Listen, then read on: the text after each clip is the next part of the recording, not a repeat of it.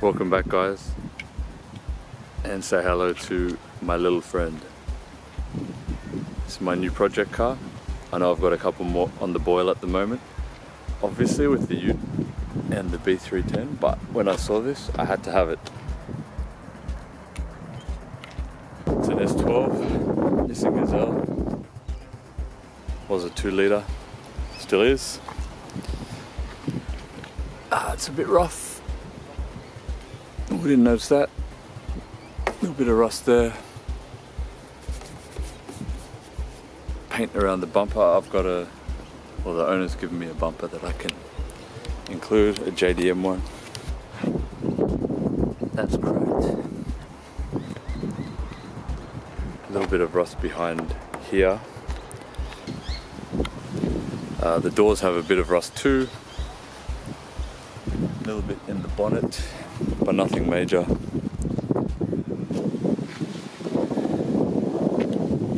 few little scratches, a little dent there, surface rust, a bit of paint coming off. Faded, but it is in 1985, so it's to be expected. It needs a good clean. There's a bit of rust in the door. And here I've got 2 spare doors that I need to fit. Bonnet as well, although the bonnet looks like I could fix that without having to worry about it.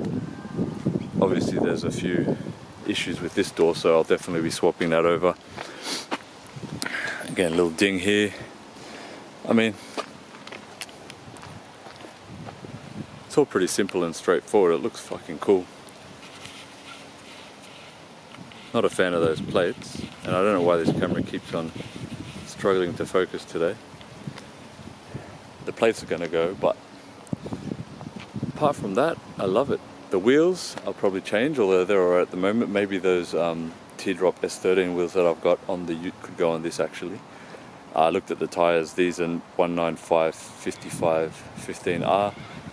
The ones on the Ute are 175 50 15R, so they're a little bit smaller, but they'll fit.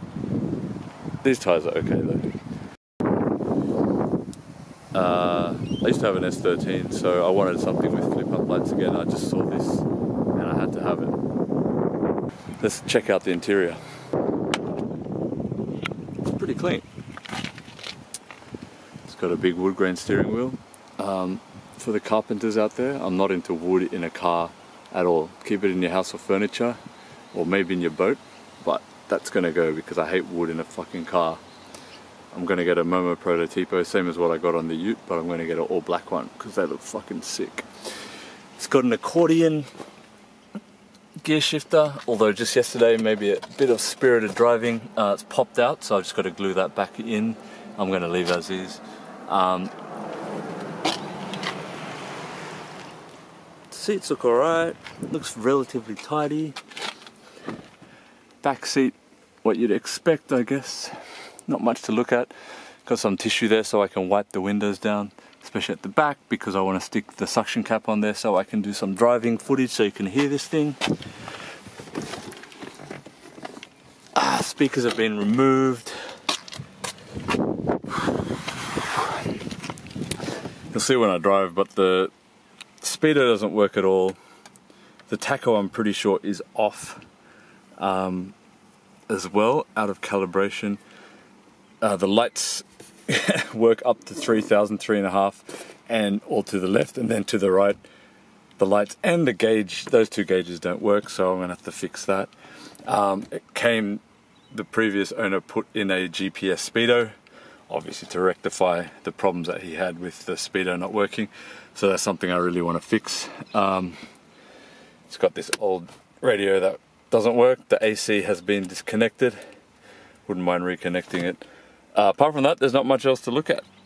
A Nismo gear knob, looks like it's glued on, so I can't remove that. I'll just leave that as is, but definitely will remove this shitty steering wheel. Let's go look at the engine bay. See if I can do this with one hand. Yes, I can. And this is the reason why I bought it. Anyone recognize the engine? Yep, that's right. It's an Autech SR20, same as what's in the Ute. So the conversion's been done, it works, and this thing's registered. So I saw it and I thought, fuck, I have to have this, get to see what the engine's like, a little preview before I get to drive it in the Ute. Obviously this is going to be a bit stocker than what's going to end up being in the Ute. This car also weighs about 1200, whereas the Ute with the A series is about 800, so with the SR it's probably over 900, maybe 950, maybe closer to 1000, but that's still a good 200 kilograms lighter than this, and this thing goes pretty well. So there's a few things to fix up on it, tidy up. Mainly you'll see when we're driving it, but the idling, it's hunting for an idle sometimes, although I've been driving it every day for the past week and it has got better, so I don't know if it's just, you know, not being used enough. Using it helps keep things lubed, so to speak, so keeps everything inside the engine a bit cleaner. It's still not quite perfect, so what I'm going to have to do is I'm going to have to try and fix that idle. I think that'll be my next video, fixing the idle with the SR. It's had the, where is it, on this side there's a power steering pump, but it's had the AC removed. I don't know if you can see down in there or not. Anyway, it would be sitting down the bottom part there. I have the pump, so I'll think about fitting it, but no big drama right now. We're in the middle of winter, so everything's pretty cold. If you can see out there a bit of a view, I've taken the car down here for a nice scenic location. Another thing I want to do is change the oil, because he's put 1550, the previous owners put 15W50, and my talks with both Liqui Moly and Royal Purple say that this engine is more than happy with 10W40, so 1550 is pretty thick. I'll change the oil, clean the ICV, play around with the throttle. I'll do a throttle position sensor reset, so it should reset the idle, and we should get a nice 800 RPM, although because the tacho's out of whack and not reading properly, who knows if I'll even get the right number. But at least if it's not hunting for an idle and bouncing up and down and stalling whenever well, not whenever I pull up to a set of lights, but sometimes, or if I am about to park the car and put it in reverse, that's the most common time it goes, or it stalls. So also another thing I like to do with cars when I get them is give the whole interior a full steam clean.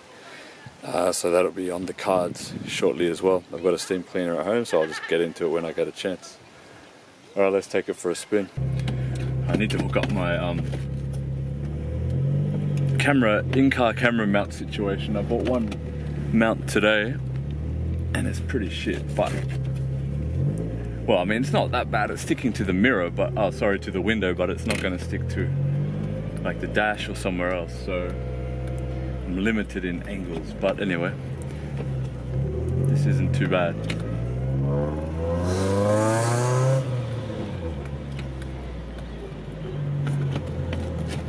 Let's get up this hill. Nice narrow roads around here.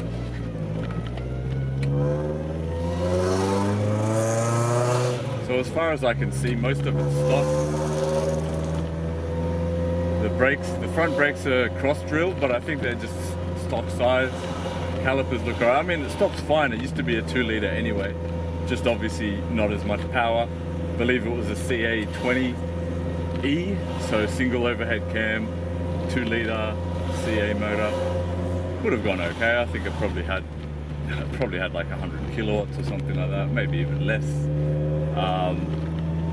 This, obviously, being an Autech motor, has 200 horsepower, so it was at about 150 kilowatts.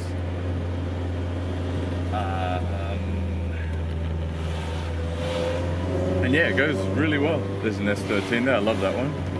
Seen it around a bit, looks pretty good. This thing handles really well. Like, handles like a go-kart. It's got power steering, obviously. And you know, this steering wheel, while it is wood, it doesn't feel too bad to drive with. So I don't mind it, but the way it handles is just awesome. I reckon a strut brace at the front and back, bigger wheels with bigger tires, because I mean, these tires aren't bad, but just bigger ones would be better. You'd really get some good grip, I reckon. And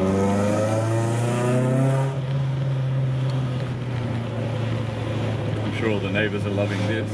All the people, not neighbours, people that live around here. Where are we? Okay. Not ideally where I wanted to go, but let's hook it left. But yeah, it just handles really well.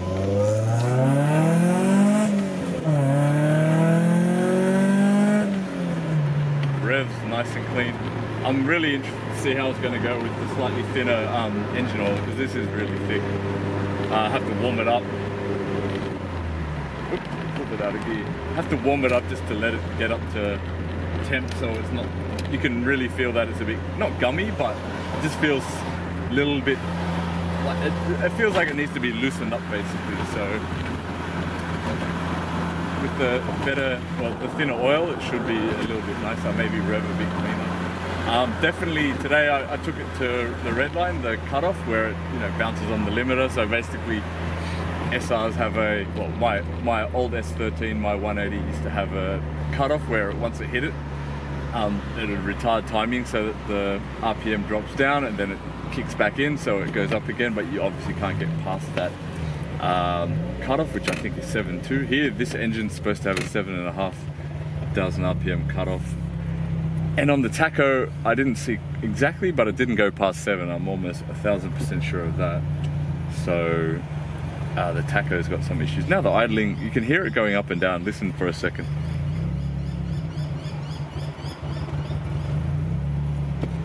Yeah, it definitely needs at least, well, it's going to be interesting to see what the solution is, but I've got a few options. But I don't know if the cleaning the IACV is going to solve it. It's because it's not as, I've seen it worse on SRs where it's really trying a lot harder. So I am thinking it's probably just gunk and shit in the system that's sort of messing up one of the sensors. So the, what does the IACV stand for again? I did a whole video on it, I just can't remember at the moment. Idle air control valve, there you go. So it's basically when the throttle, ooh, almost try to stall then. When the throttle body is closed, the ECU needs a reading from somewhere to gauge how much air is there, what the vacuum is, and it gets it from just before the throttle body. So there's a, if you look at the engine bay, there's a, yeah, it's really hunting now. There's a pipe that goes all the way to the front of the intake, or front of the throttle body where the pipe is, and that's what I had to that's what I had to weld in for my ute as well. A pipe that I could put there so I can still run the IACV. Now I've heard that when I've got a aftermarket ECU, I shouldn't have that problem, I shouldn't have to worry about it. But until such a time when that happens, it's really hunting now. But until such a time happens where I have my ECU fitted and installed and running, I figured I better have that there in case. So we'll just see how it goes. But on this one, and now see, it's idling quite smoothly at 1,000 RPM though, but it sounds like a decent idle. So this is how it was all day when I drove it all day around. I drove it probably over 100 kilometers today, and it had a beautiful idle, and there was only once or twice when it didn't, but now it's getting a bit cooler. I parked it for a while, so maybe the engine cooled down as well. The night is coming, so it's getting cold. I don't know, but it just seems to be a problem when it's definitely, this is the first time I drove the car at daytime and it was good. but at night time I seem to have that problem a little bit more, and now it's coming back in, so it must have something to do with the temperature.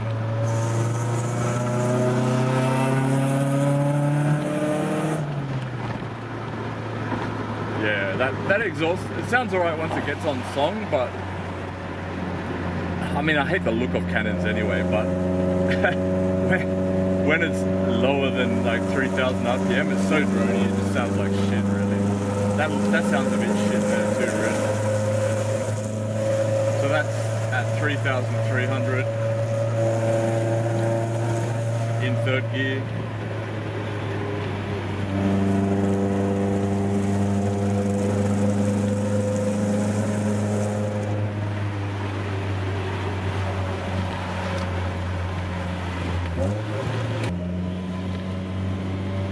So I'll see if I can get a bit of clear air just to give it a bit of a blat,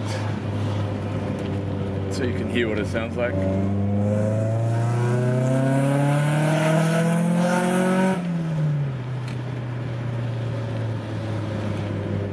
So yeah, there you go. That's what it sounds like.